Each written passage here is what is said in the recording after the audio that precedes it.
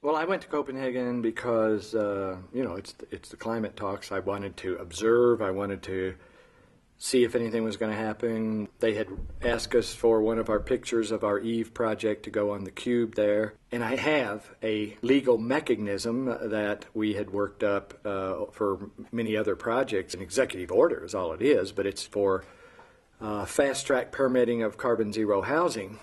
And so I'm pushing for that. And so I thought maybe I could push a little there. And I did have possible contacts with the European Union, and they contacted me. It's a heavily European city, bunch of nice restaurants, fun, thick European tradition in the air, atmosphere of Europe, and it was nice. It was great. I had a meeting with a guy from the university, and he says, this looks good here in Copenhagen. It's a good city. It looks good on the outside. It's ready to crumble any day, within months on the inside. He said the water system is polluted. Their entire water sources are getting polluted. Their ground is polluted. They said that whenever they used to plow a field, the birds would come and just swarm all around the plowing because of all the insects and worms and everything in the soil. Soil's dead now. When you plow a field, 2 birds come. I called a cab to go to the airport, and on the side it said, this is a carbon zero cab. So I asked the cab driver, how's this a carbon zero cab? I hear the gasoline engine running. And he says, the cab company pays money to Africa.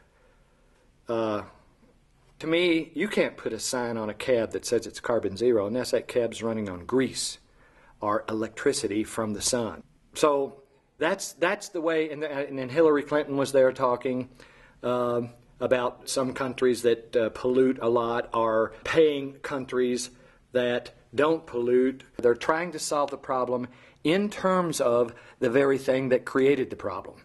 And it's just not radical enough. So I'm down to the point of saying when do we really start to see this as an emergency? If a levee's about to break and everybody's jumping in to stack up sandbags, do they, with the levee just about to break, do they really sit down and have a meeting about what way to stack up the sandbags, what kind of sandbags, what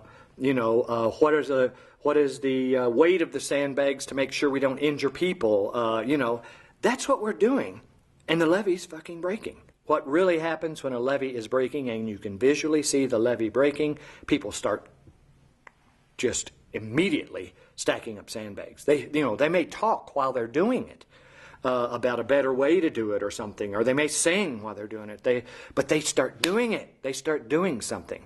We're standing here, all of the people, and the ground beneath us, for whatever reason, is turning into hot lava, and it's beginning to melt our shoes. And we're discussing which way is the most pertinent way to run while our feet are burning off. The main thing is run. The main thing is go away from where we are. Get away from where we are. It's not a matter of which direction to go. It's go away from where we are. Any direction would almost be better than where we are. That's the thing that I came away from there with. I marched in a march.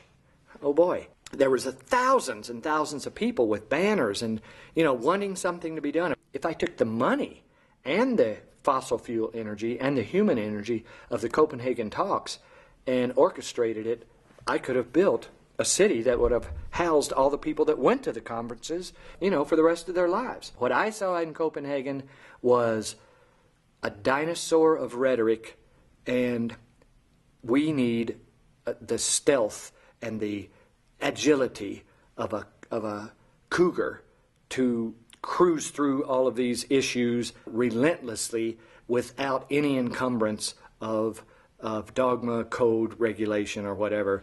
And I don't see any leader out there willing to do that. I have a few contacts in leadership, and I'm not going to mention names right now, that are willing to take a few steps, and we are going to jump on that. The danger of doing carbon zero housing imperfectly is not near as severe as the danger of not doing it at all.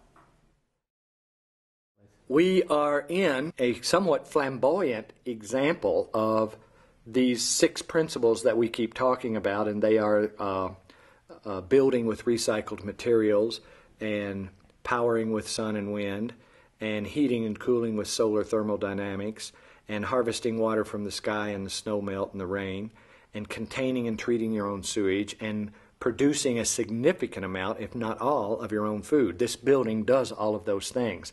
You know, you could walk through this building and find some imperfections on any one of these systems, but the point is, they work.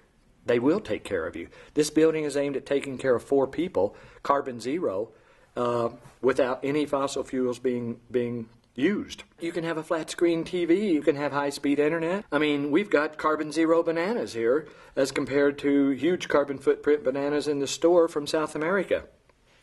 We grow food here. You can go fishing here and catch a fish and gather vegetables and herbs from the gardens here and make it a meal. If I could have brought the Phoenix to the exhibit arena and had people walk through it, I could have rocked the place.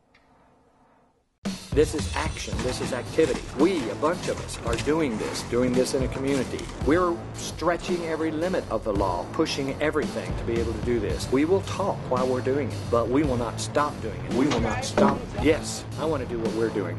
We're building buildings. We're finding pockets of freedom. We're struggling for permits. We're improving buildings. We have started a carbon zero subdivision. We are starting villages that are carbon zero. I dug in my heels much deeper because of Copenhagen. We took, in the American Revolution, 12-year-old kids and put rakes and shovels and hoes in their hands as weapons and said, fight. People were brave back then. They saw the problem. The British were coming. Well, now the fire is coming. Global warming is coming. Polluted waters are coming. Polluted air is coming. CO2 is coming. Plastic is floating in the oceans. I mean, it is time to put a rake in the hands of a 12-year-old and take a few risks. The best thing I can say that was said to me by an engineer that went through this building, he didn't say a word as I was explaining everything. Finally, when I got done, he said, what the world needs now is 1 billion of these immediately.